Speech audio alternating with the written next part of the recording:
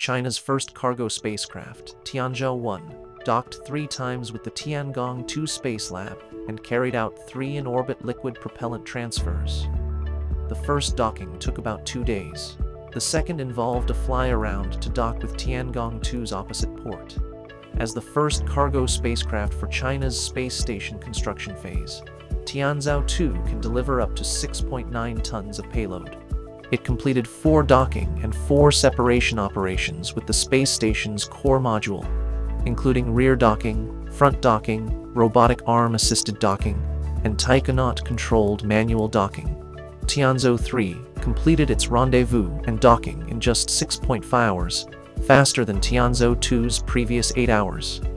Following the Tianzhou 4, the Tianzhou 5 cargo spacecraft docked with China Space Station about 2 hours after launch, breaking a world record.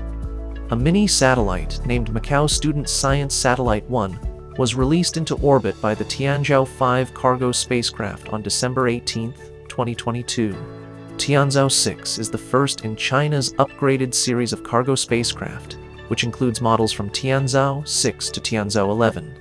Its cargo capacity increased from 6.9 to 7.4 tons, with an expanded cargo compartment, growing from 18.1 to 22.5 cubic meters.